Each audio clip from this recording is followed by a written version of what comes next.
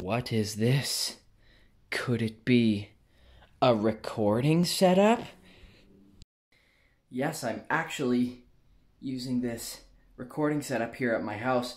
If you read the liner notes of my albums, both of my albums that I've put out, they say recorded at Green Eagle Estate Studios, which is technically, sounds really official, but it's actually just this room, my basement, here at home.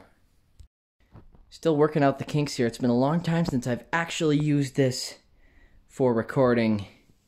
I'm starting out with a cover of actually a Tame Impala song called The Less I Know The Better, which is a cover I'd just like to upload to YouTube in the next week or two. We shall see, but I wanted to do it a little bit more professionally. So we'll see how this one turns out. Someone said they left together.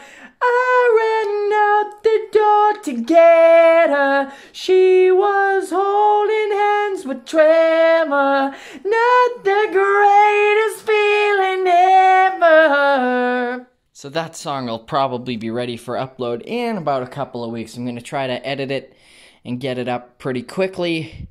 And now it's time to tear that down and try to clean up a little bit of this mess, because I got a live stream to do, doing another weekly Facebook live stream today.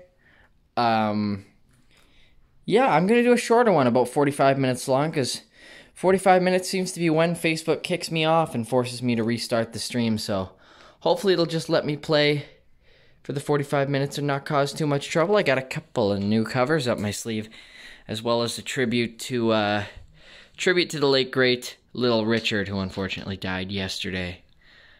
Should be a fun live stream though, a little shorter than usual. But I'm gonna end this live stream the same way the Beatles used to, and that is with a Little Richard cover. Little Richard, of course, the self-professed king, or not king of rock and roll, he called himself the architect of rock and roll. And maybe he was that. He sort of originated the style that I like to sing in, which is basically to scream everything. He was the first real rock and roll screamer back in the 50s, when he wrote dozens of songs that sort of shaped the foundation of what rock and roll would eventually be, and of course tragically passed away yesterday. So I'm going to play a song that used to end the Beatles live sets. It's a classic Little Richard song, goes like this. I'm gonna tell and maybe burn up a town. Say I'm busy, but you got a lot of fun, oh baby. Yeah, baby. Ooh, baby. I'm in some tonight. Yeah. I start my town with bald-headed Sally. Come back in the corner and he come back in the alley, oh baby. Yeah, baby. Ooh, baby. Some Friday night, yeah. Well, Lord calls while she's pretty sweet, she got everything that Uncle John needs, oh baby. Yeah, baby, yeah. Oh baby, have me some Friday night. Ooh.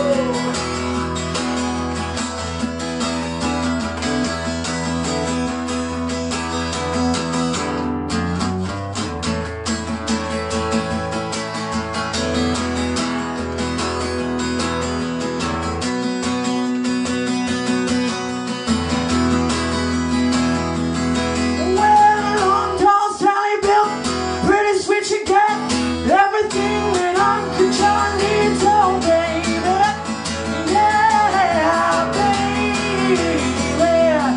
Oh baby, have me some funny night, yeah. We gonna have some fun tonight. Have some fun tonight. We're gonna have some fun tonight. Everything's alright. Gonna have some fun. Some fun tonight. Woo!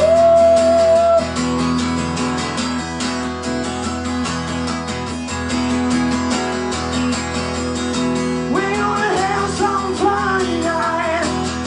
Have some fun tonight. Woo! Have some fun tonight.